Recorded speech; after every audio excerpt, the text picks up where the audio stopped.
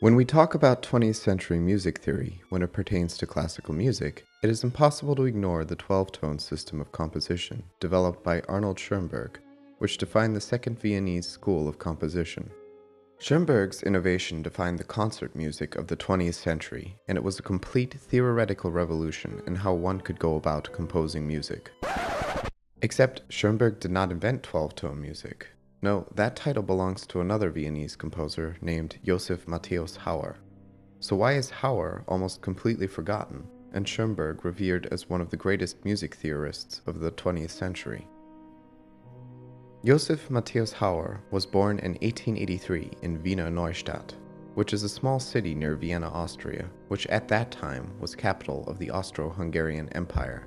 Hauer would receive cello, organ, piano, and singing lessons in his youth. But fascinatingly enough, he never received any compositional training, but rather taught himself the fundamentals of theory and harmony.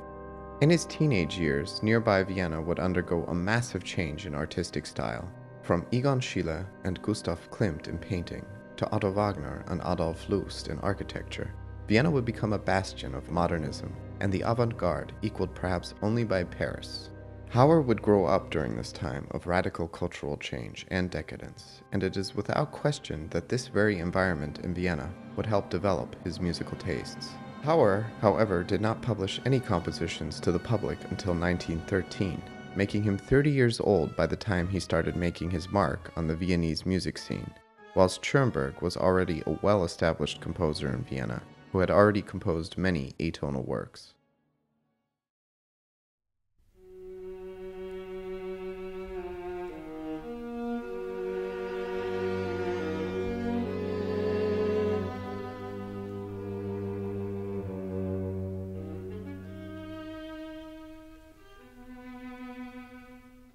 However, these initial works by Schönberg, such as this string quartet, are freely atonal, meaning they do not follow a system like the 12-tone. Around this time, in 1912, Hauer began working on his Baustein technique, which was his preliminary name for the 12-tone system he would develop in 1919, and present theoretically in his book Vom Wesen des Musikalischen, which was published in 1920. Due to the fact Schönberg and Hauer lived in the same city and were part of similar social circles, and Schönberg was acquainted with Hauer and his compositions, it is a hard argument to make that Schönberg knew nothing of Hauer's music or compositional ideas. It is more often than not suggested that Schönberg and Hauer developed similar yet different 12-tone systems independently from one another. I personally have my problems with this idea, as I think the criteria for independent development can only be reached when two figures know nothing of one another's work and do not live and travel in the same circles. It is rather dubious that Schönberg's idea of 12-tone music appears only a little over a year after Hauer's did.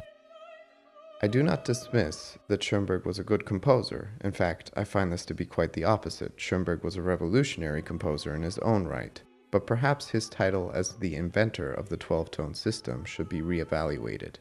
However, Schönberg's saving grace when it comes to claiming some ownership over 12-tone music is that his system is different than Hauer's. The main principle, however, is the same, and that is the concept of composing with all 12 tones of the chromatic scale. But Hauer went in a different direction with his theory by identifying 44 tropes, which were basically 44 pairs of complementary hexachords. Hexachords are sets of 6 notes, so 2 sets would give the composer everything that is needed to write 12-tone music. Schönberg, on the other hand, does not suggest composing with tropes, but rather just focusing on the individual tones of the chromatic scale.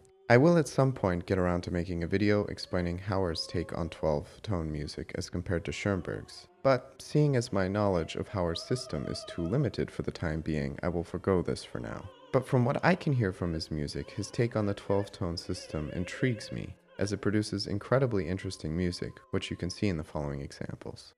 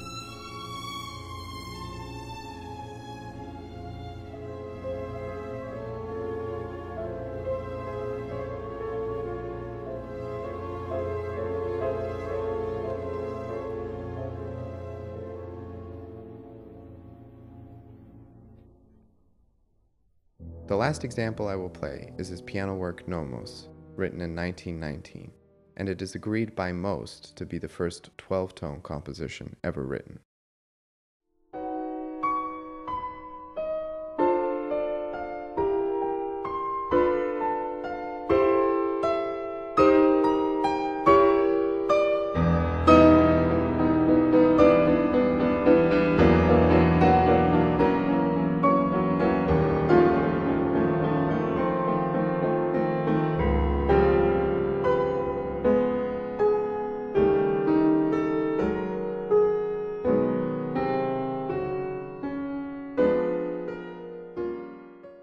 Hauer might very well have had his name enshrined with equal importance along Schönberg as one of the earliest pioneers of 12-tone music, but pride got the better of Hauer. Schönberg seemed to think highly enough of Hauer that he offered to publish a theory book on 12-tone music alongside him in the 1920s. Schönberg's offer went as such: "Let us write a book together, wherein each chapter written by me is interspersed with a chapter written by you. Let us present our ideas in a way that shows our differences clinically and our problems, albeit politely, with one another's ideas. Due to the similarities between our ideas, we can surely develop a foundation with which we can more easily associate with one another." Hauer, being a notoriously difficult person to work with, eventually opted to not go through with this. He would develop his own circle of private students who had no contact with Schönberg's students. And from 1937 onwards, Hauer developed a stamp which he would apply next to his signature on his letters, which stated the following: "Der geistige Urheber und trotz vielen Nachahmern immer noch der einzige Kenner und Könner der Zwölftonmusik," which roughly translates to, "the creator and, in spite of many imitators, only person who truly understands and composes 12-tone music." Hauer became consumed with the notion of being acknowledged by the music intelligentsia of Vienna as the one true inventor of 12-tone music.